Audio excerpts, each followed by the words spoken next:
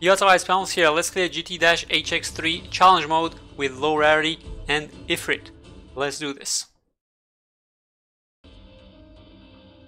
Alright, we're gonna bring in two vanguards here, Fang and Vanilla. On the bottom side, have them attack the same tile. And next up, we're gonna need some blocks here. We're gonna get some DP from Vanilla, and we're gonna block starting from the top. We're gonna block the blue box up top, and then we're gonna need another block to make sure the path is sealed off and have everyone run into Bang. Okay. Next up, we're gonna need some more blocks here, so we're gonna bring in a defender. We can bring in a Beagle. Costs a little bit less, although we want Korra later on. Alright. So we're gonna get some DP here, we're gonna give Vanilla. Now we have some enemies from the left side, so we should block here, but instead we're gonna use Lava, which is gonna be a little bit awkward now because they're gonna be coming into Vanilla. And while we wait for the blocks or for DP, we're gonna have to take out Vanilla and then we can block. So we lose Vanilla there, but Lava can clutch this out, no problem. Beagle, she's gonna have some enemies on her there for a while, but Lava here will do the job. We're gonna bring in our medic there, Gaviel, to start healing Beagle up. And look at that, Lava MVP. Alright, so we need to put in one more block, but we're just gonna get Ifrit right now. So we could block the middle there, but that's 15 DP. I would like to have Ifrit out by now, so we're just gonna go ahead and boom, bring in Ifrit, flamethrower of destruction. Look at that, burned them to a crisp.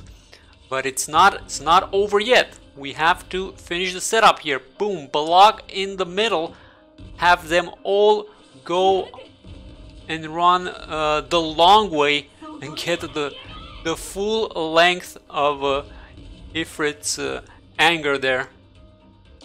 And oh yeah, we have Ethan as well, so we're gonna bring him in there, make it even more painful for them. And here we go, Heavy Defender Lieutenant. What can this big boy do? Also, we have Moose as well. Alright, so let's do the setup here. We're gonna have Korra and Gumi instead of Beagle and Fang. Got our defensive lineup there. What else do we have?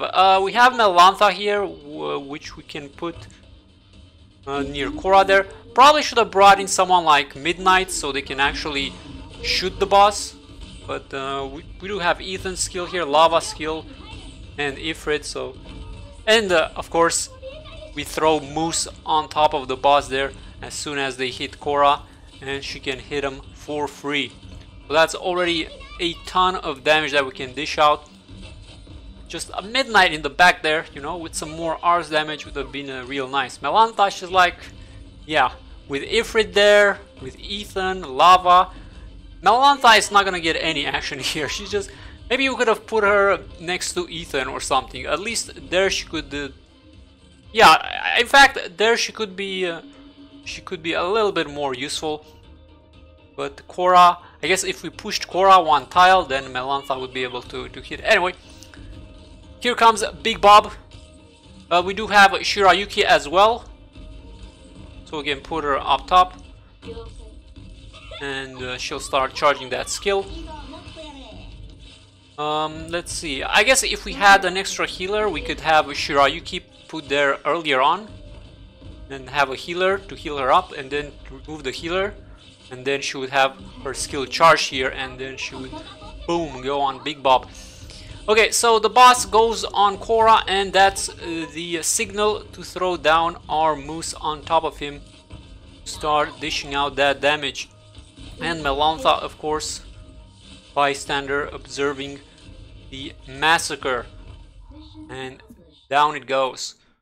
So that's that setup is just they just want you to use Ifrit there basically. So there you go, Ifrit can do the job, of course. Alright guys, hope you enjoyed this clear. If you did, make sure to like and subscribe, and I'll catch you next time. Have a good one and take care.